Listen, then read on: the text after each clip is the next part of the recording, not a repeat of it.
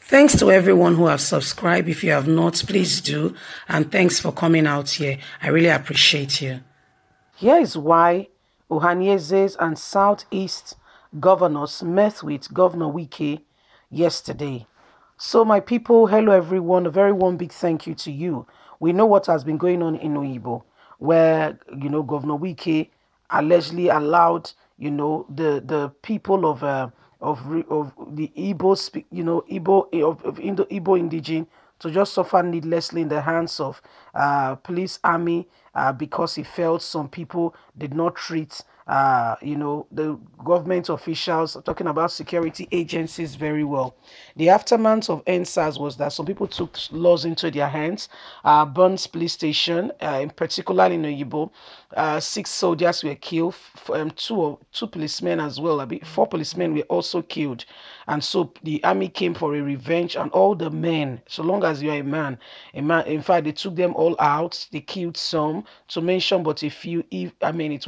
And Wike just kept quiet. He stated a curfew and kept quiet and allowed these people to be dealt with. Anyway, their leaders, the Ohanaezes and the Southeast governors, met with Wike yesterday. Let's get all the details. Southeast governors and selected top leaders of the Igbo extension, as well as the clergy's women group, have organized meeting with the Igbo community in Rivers State and the governor of the state, Nyesom Wike, to make peace between the two parties. The group determined it necessary to organize the meeting following the rumor recently making rounds on social media that the governor of Rivers State allegedly ordered security agencies to kill the Igbos in Oyigbo local government area of Rivers State over crisis that erupted in the area where hoodlums hijacked the nationwide peaceful NSAS protest by the genuine youths. During the meeting, some of the Igbo community representatives were given opportunity to air their views on the relationship between the Igbo community and the government of Rivers, and as well as the social media rumor which claimed the alleged killing of the Igbos in the state.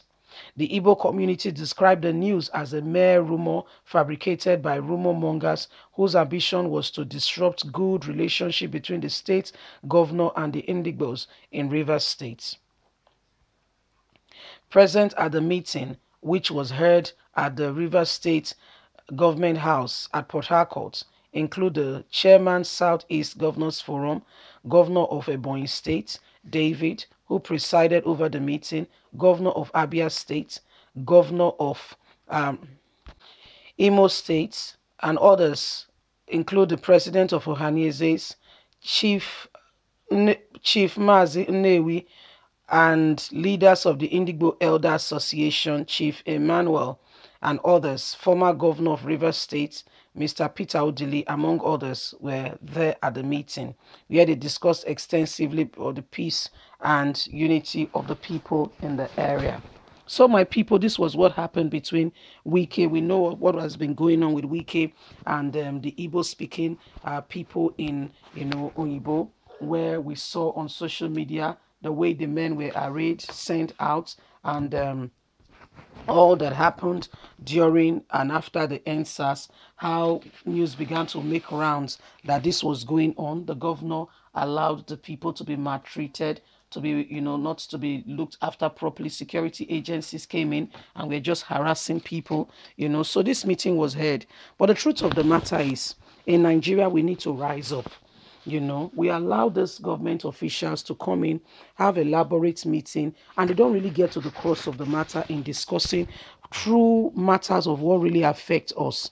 They come in there and they just come in to exchange pleasantries and say their opinion. No representative of the youth of the Oyigbo community, people on ground. You're saying from your perspective, but we are there people because on the mention of the lineup of the people that were there, there was no indication that people from Oyigbo community were there as well. They will have this meeting and there'll be no true representative to reflect what is really going on. Take, for instance, yes, the judiciary panel that has been set up in Lagos to look into what really happened in the whole NSAS and the police brutality that army coming in to hijack the process and what have you. Do you know that they were asking the youth to leave the panel? They were asking the youth to leave the panel, and they also gave the youth some money. The two youth representatives in the group were given 750,000 naira by the governor of the state. Why? What is it for? Anyway, we'll bring you up to speed with that to know exactly what is going on. Although the students said our representative said it was for nothing, it was just for this or that, but we'll get to the bottom of that. I don't want to just let out the cat out of the bag. But what are we saying? These are things that go on in our country. There is no true reflection of what is really happening. No true reflection. You say you are having a meeting, you heard what is going on in Igbo. Did you make an effort to find out? Did you call people from the Igbo community? Were they there? Because if they are the ones saying that, okay, this is going on, people were being molested, people were being killed, said it was making rounds on social media. Was there a representative from the Igbo community to make sure that these things were actually rumor or it was a true reflection of what happened? That's the question. Were there people on ground to make sure that they verify these claims? Because what we heard is that the Southeast governors were there, fine. The traditional rulers were there, fine. Governor Newsom Wike, former governor Odili was there, fine. But we did not hear that they were representative from the Oyibo community. We also heard that the leaders of the Indigbo were there, fine. No problem with that. What about representative from the Igbo community? Now, if they ask you guys, you will say we've had a meeting, we've discussed it, there's nothing going on, it's just a rumor. My dear, you've not touched it where it really hurts.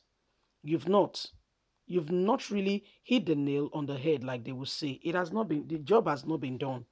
If you want to really know what's happening to a people, you need to go above and beyond. You need to be able to really ascertain.